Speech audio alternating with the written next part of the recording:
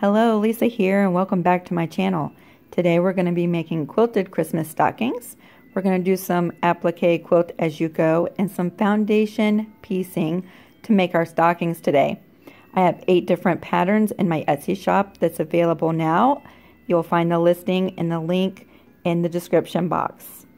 Come join me and make these really fun and fast Christmas stockings. I'm going to show you how today.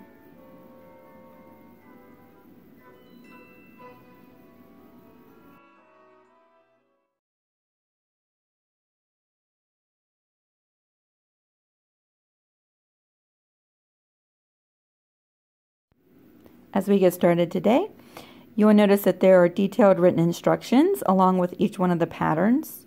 We're going to start today by doing the applique stockings.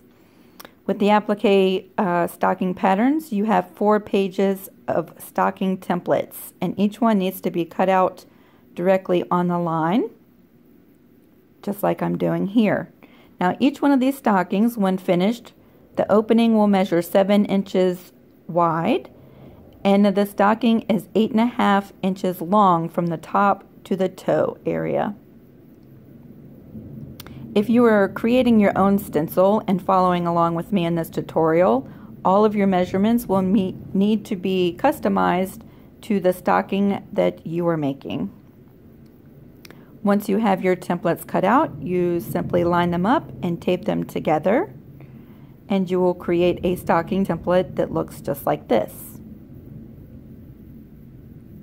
You'll also find template pieces for each one of the stocking designs inside the pattern.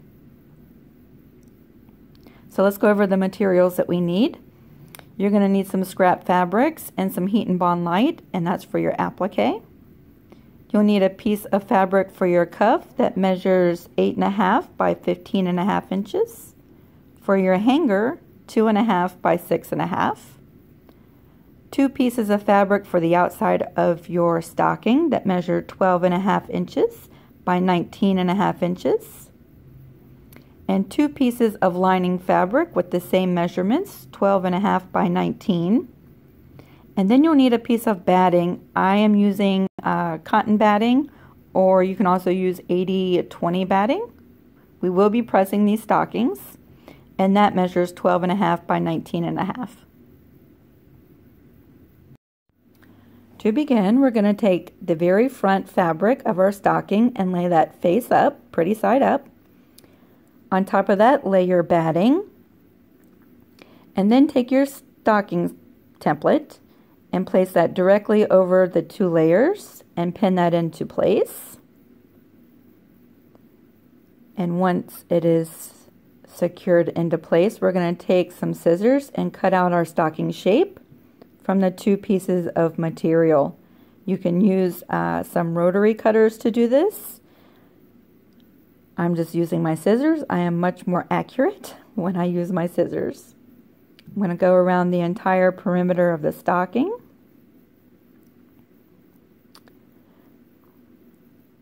Now keep in mind, we will be doing a 1/4 inch seam allowance all the way around your stocking, so this does not have to be spot on exact, but you do want it to be close to the shape of the stocking. You'll be using that as a guide when you do your 1/4 inch seam allowance all the way around.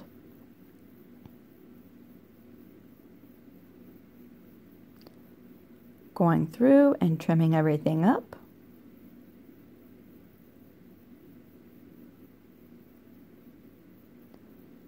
And once you have everything nice and trimmed pretty, you can remove the stencil.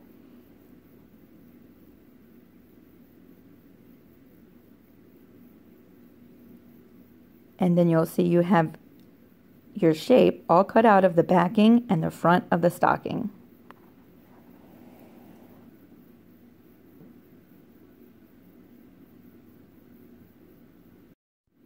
The very next thing we're going to do is the applique portion of the stocking.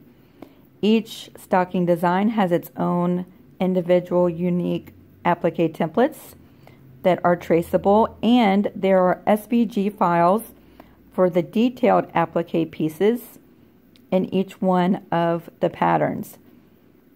Go ahead and fuse your fusible onto the back side of your fabrics and cut out all of your pieces. Here I am lining up the toe and heel area, and I will fuse those into place. If you have a cutter like a Brother Scan and Cut or Silhouette or Cricut, the SVGs, when imported into your cutting software, make the applique portion of these stockings go by so much faster. I'm going to fuse the little gingerbread man into place. Now keep in mind when placing all of your applique templates that the cuff will come down from the top of the stocking about 4 to 4.5 inches. So keep that in mind when lining up all of your pieces. I accidentally cut the eyes and the buttons out of the wrong fabrics, but that's okay. I think he still looks cute, and I'm going to go ahead and use these pieces.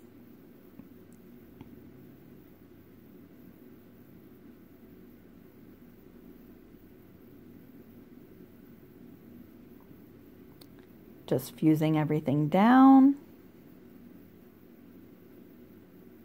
I'm going to bring in the batting portion of the stocking.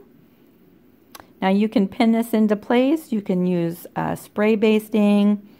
Today I'm going to use a glue stick and mark with the glue stick over the entire back portion of the stocking and lay that right over the batting and dry the glue with my iron. And now there's no pins to get in my way when I take this to the sewing machine to do the quilting.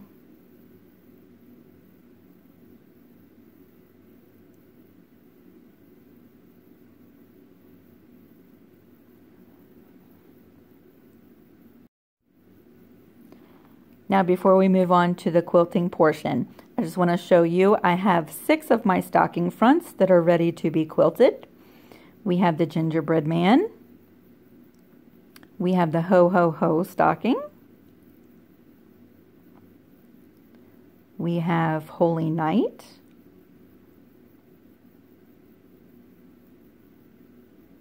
And the Christmas tree.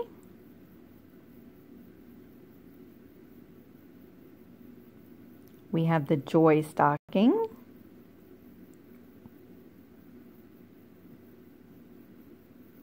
And then the snowflake. Imagine how much time the cutting machine saved me when cutting out these snowflakes. Now I'm ready to take all of these stockings over to the sewing machine, and I'm going to show you how I stitch everything down and quilt these as I go.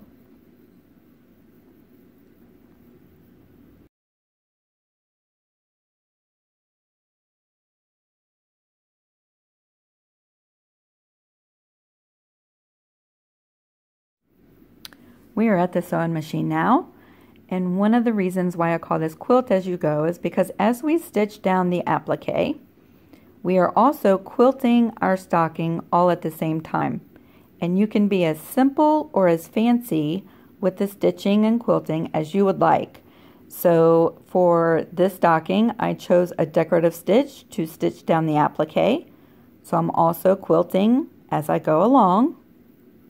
You could use a satin stitch or a zigzag stitch, a straight stitch, or any of the decorative stitches that come with your machine. I'm just going right along the edge, securing that into place. I'll switch around and stitch the heel of the stocking.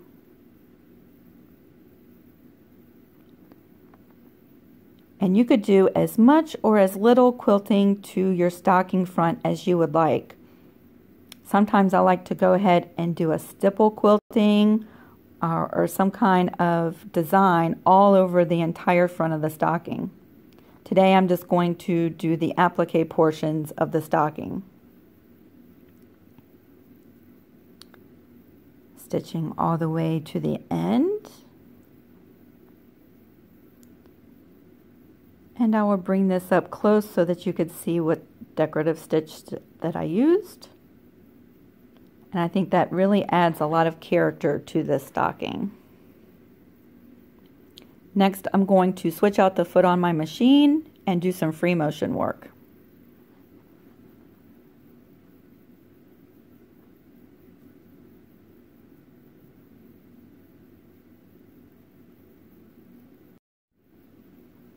Now I have the free motion foot on my machine and I'm ready to stitch down the gingerbread man.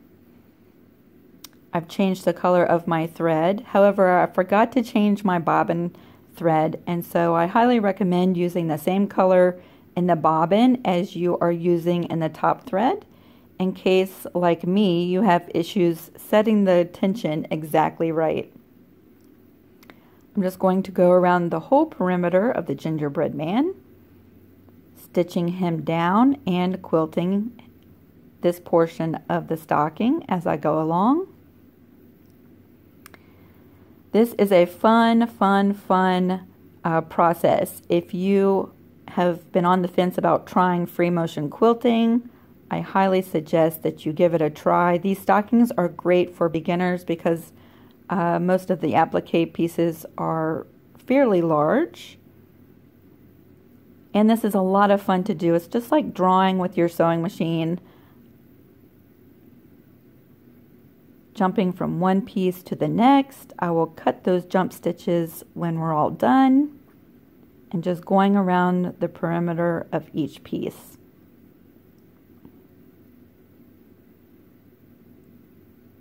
When I get to his eyes, because I swapped out my fabric pieces, I'm going to go ahead and add some pupils just to fill in some of that empty space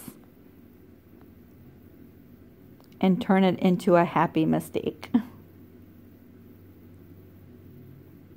I will do this for all of my stockings, and then we're going to do the candy cane stockings together.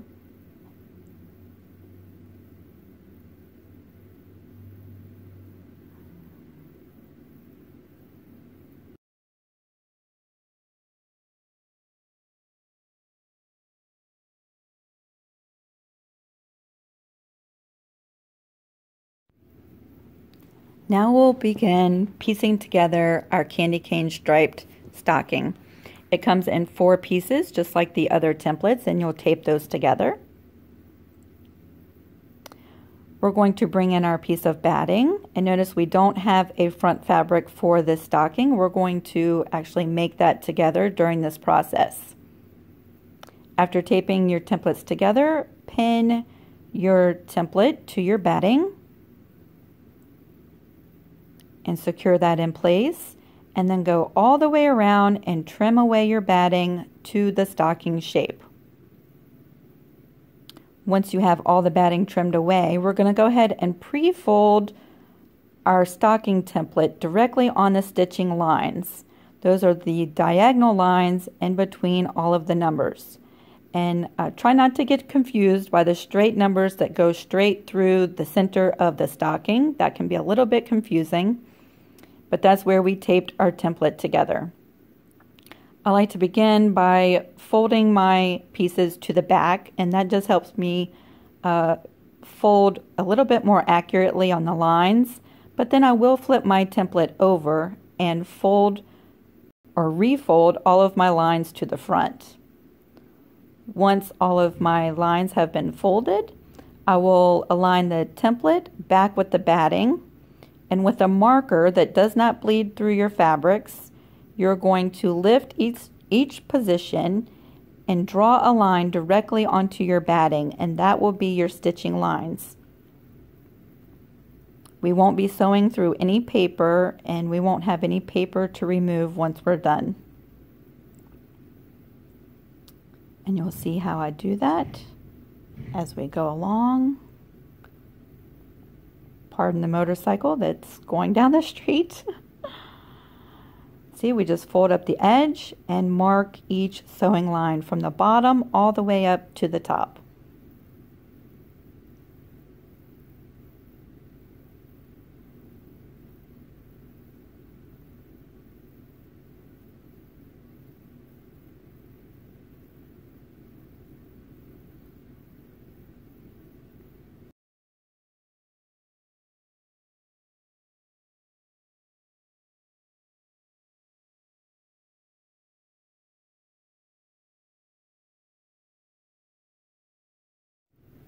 Once we have all of our lines marked, we can come in with our strips of fabric.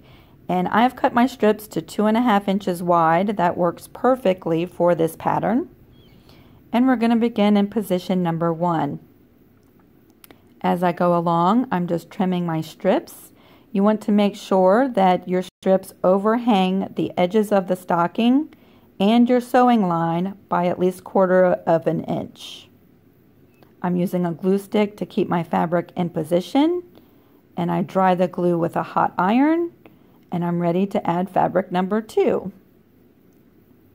Flip fabric number 2 directly on top of fabric number 1, and we're going to sew with a 1/4 inch seam allowance right along the edge of this fabric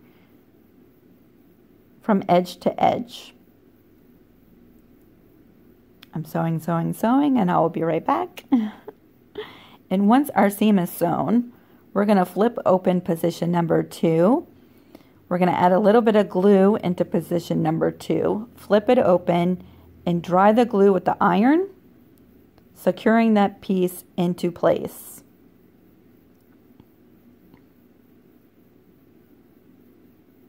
I'm just using an Elmer's glue stick.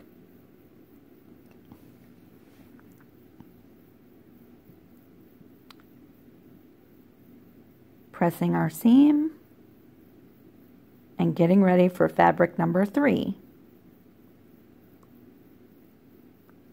We'll bring in fabric number 3,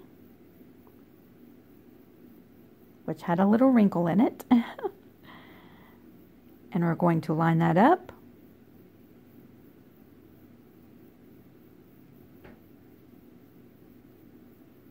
And take it to the sewing machine. Fabric number 3 is sewn into place. I will add my glue, flip it over and finger press, and then press with the iron. Now this will be the same process repeated through all fabric positions until you have covered the entire portion of your stocking. Adding the fabrics, flipping them onto the previous fabric that you've added. Again, I'm sewing, sewing, sewing, and I'll be right back.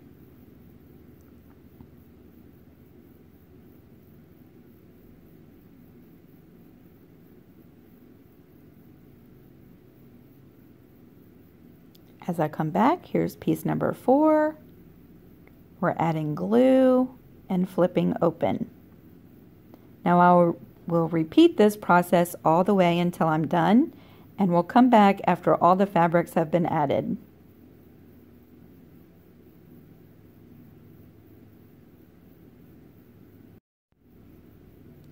Once you're done adding all your fabrics, you should have something that looks a lot like this. We're going to flip it over and use the shape of our batting and trim away all the extra little fabric bits that hang over the edges, all the way around our stocking. And when we flip this over, we will reveal a pretty, pretty stocking. Now, because we are quilting this as we go, you could be done at this point, or you could come back in with any additional quilting that you want to do with a decorative stitch or a straight stitch. You could do free motion quilting, all different kinds of things that you could do with this stocking. Ta-da! See how pretty that is? Imagine all of the different colorways that you could do this stocking in.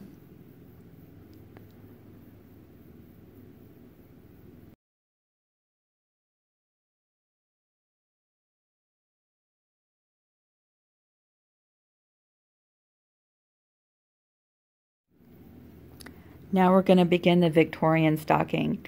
Again, this comes in a 4-piece template that needs to be taped together. And we're going to go through the same motions as we did with the candy cane stocking. Folding the template directly on the stitching line and paying careful attention to try to ignore the the lines running through the center of the stocking that we used to tape our stencil together. That can be really confusing, especially on this stocking here. Again, I'm going to go through and fold all of my stitch lines.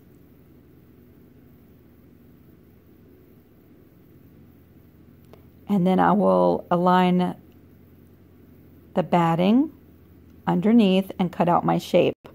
And you'll notice that on the other stocking I did this first. I don't really know that it makes any difference if you cut out your batting shape before or after you fold all of your stitching lines. Again, we'll go through and cut out our stocking shape, and just like we did with the other stocking, we're going to bring in a marker and mark each one of our stitching lines according to the template.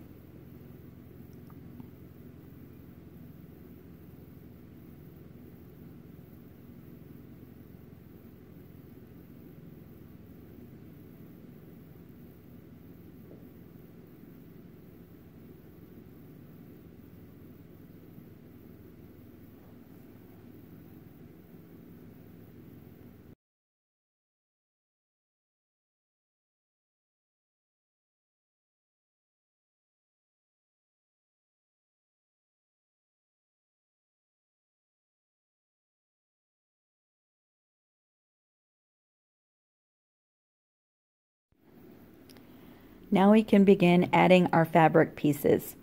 For this stocking, we're going to start down at the bottom in position number 1.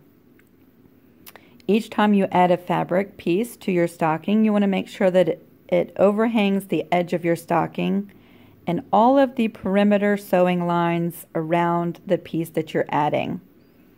Now, because we've marked our lines directly on the batting, it's very easy to flip everything over and refold your batting on the stitch line and trim the fabric that you're working on to 1/4 of an inch next to your stitching line, just like I'm doing here. And you'll do that for each one of the pieces that you add along the way. We're going to bring in our fabric for piece number 2, and I like to use my stencil to roughly cut out the shape of the piece that I'm adding. So you'll see that I do that throughout this process. Once you have your next piece, you will flip it over onto the previous piece that you've added, and you will sew the stitch line that you see in between each position. Once you've sewn directly on that line, you'll add glue and flip over your fabric and press everything down.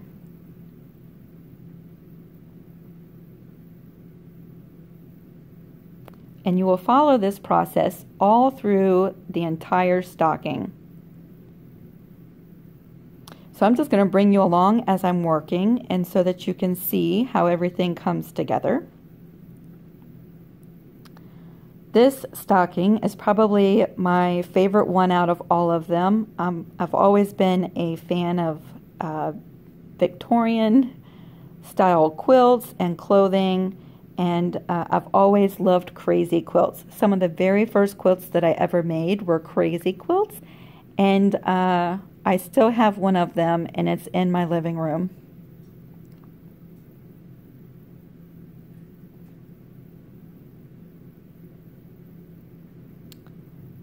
Remembering to press as you go along, and you can trim your fabrics also as you move along in the progress of your stocking. So what's really fun about this style of stocking also is that you can add all kinds of decorative trim.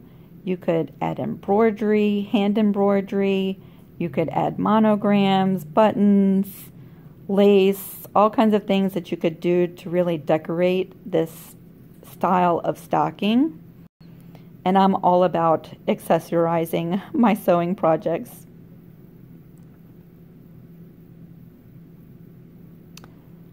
One of the things that I love about foundation piecing is that when you look at this finished stocking, it looks very, very complicated. It looks like it's taking a long time to make, but in actuality, it's very, very simple and pretty quick. You can see I'm not going through accurate measuring and accurate cutting. I could be a little bit haphazard, and I can, even though I'm using some fabrics that I bought specific for these stockings, you could go through your stash and use scraps from your stash. And so it's a great way to use up pieces that you have that you might not be able to use in your quilts. And so I really love that.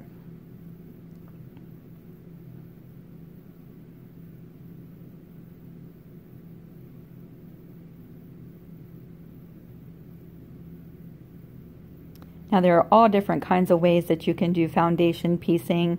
Most of the time it's called foundation paper piecing. I do have some mug rugs that are foundation paper piecing, but I've never been a fan of having to rip away the paper at the end of my project. And so alternative ways of doing foundation piecing are my favorite. So I love the Quilt As You Go foundation piecing. It's super easy and it's really fast, and at the end when I trim everything up, I'm done. I don't have to remove any kind of paper template. As I finish up, I will trim away all of the extra bits that hang over the stocking. And I will audition some laces that I have left over from some journals, and I will trim those and add them to the seams that I want to decorate. I'll pin them in place and I'll sew them down with a zigzag stitch. Next, we're on to sewing together the body of our stockings.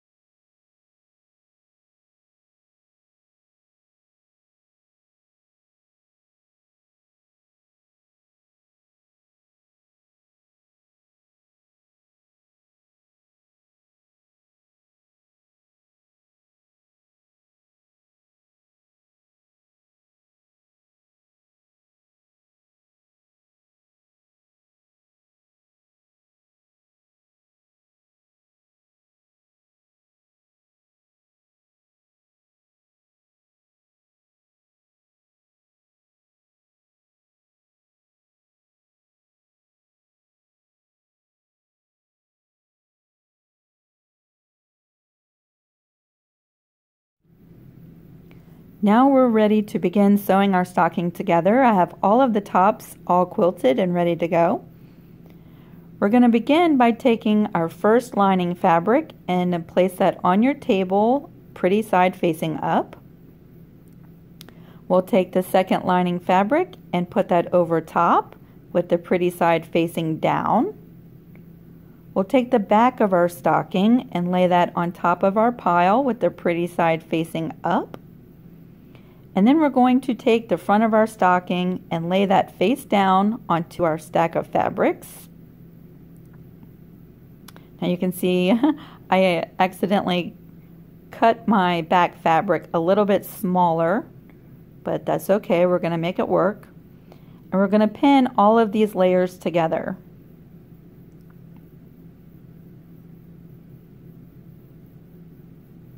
You just want to make sure that there's no shifting or movement of any of the layers as we go. Now I'm going to take my pair of scissors. You could use a rotary cutter if you like, and go around and trim the lining fabrics and the back fabrics all at once, all the way around your stocking.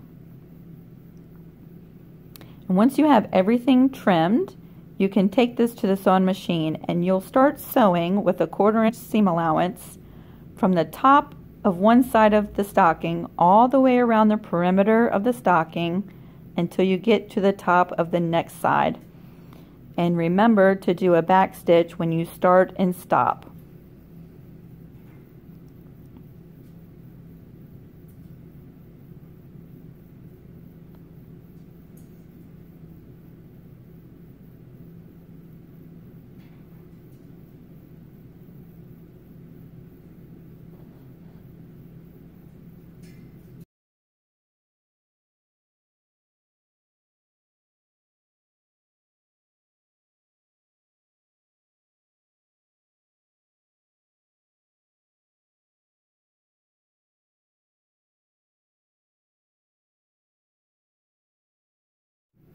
I am back from sewing all the way around my stocking.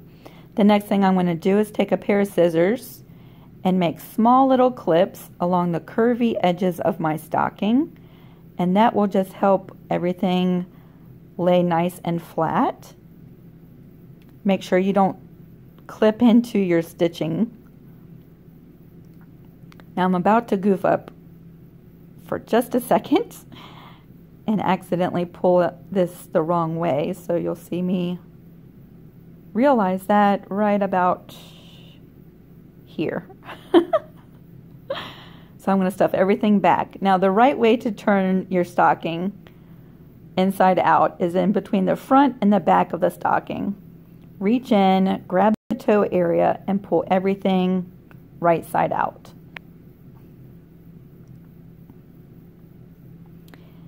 And once you have it like this, you can stick your hand in and run your fingers along all of your curvy seams and poke everything out. Flatten out the stocking, and once you have it where it's all nice and pretty, you want to take this to the pressing board and press all the way around your stocking.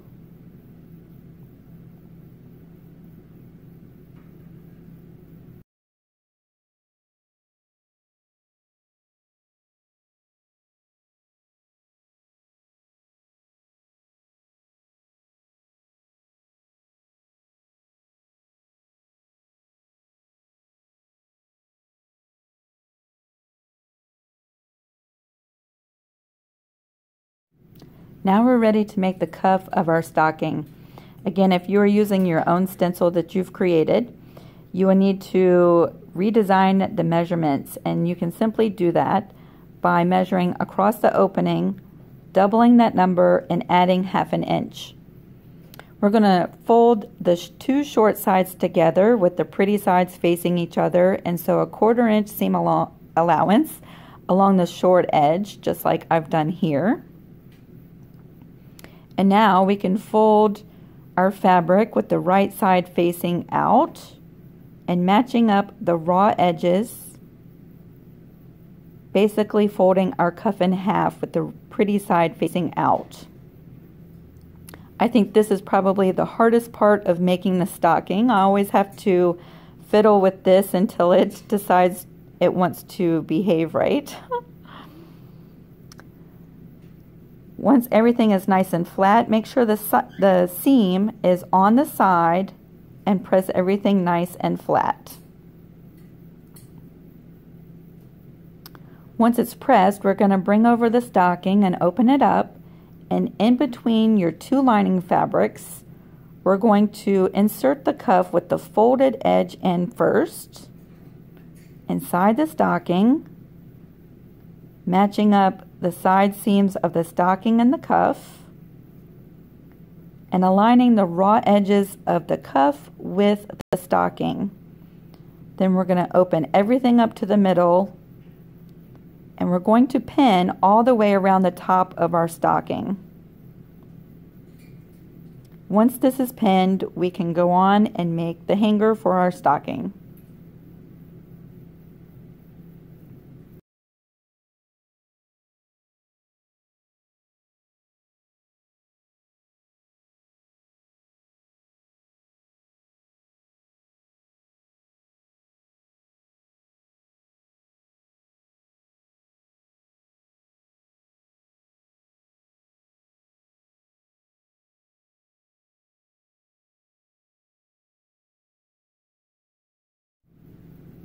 Now we're ready to make our stocking hanger.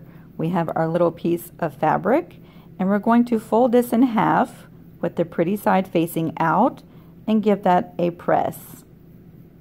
This gives us a center mark.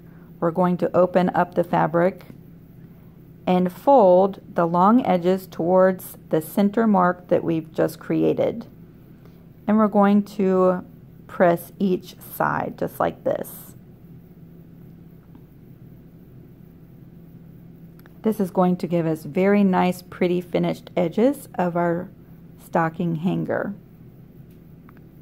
Folding up the second edge to the center and pressing.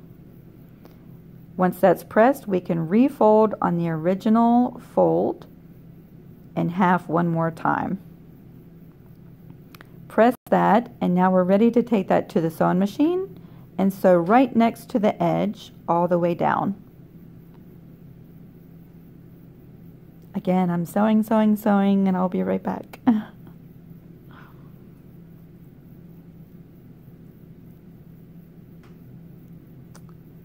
Now we can take our hanger and fold it over to create our loop. We're going to bring in our stocking, fold our hanger over, and we're going to insert the hanger with the loop in first between the cuff and the lining of our stocking. And we're doing this on the back of our stocking. So there's the cuff and the lining. We're just going to put that in there and hold it in place with a pin. Now we take this to the sewing machine and sew with a 1/4 inch seam allowance all the way around the opening of our stocking.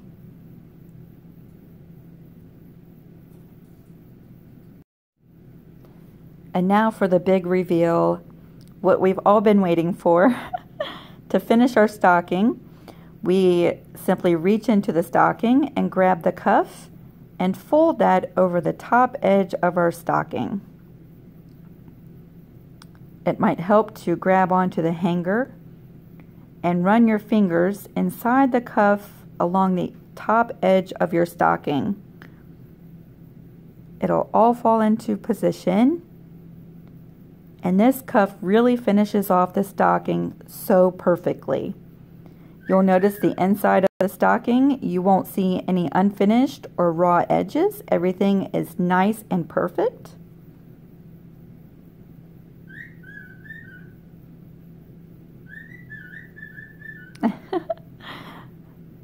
You can hear my daughter's bird. And there's our stocking. I have had so much fun showing you how to make these lined quilted stockings. I hope that you were able to sit down and use up some of your scraps and make some special stockings for your house or for your family and friends. I would love to see pictures of your stockings. If you want to find me on Facebook, the link will be in the description box below. Thank you so much.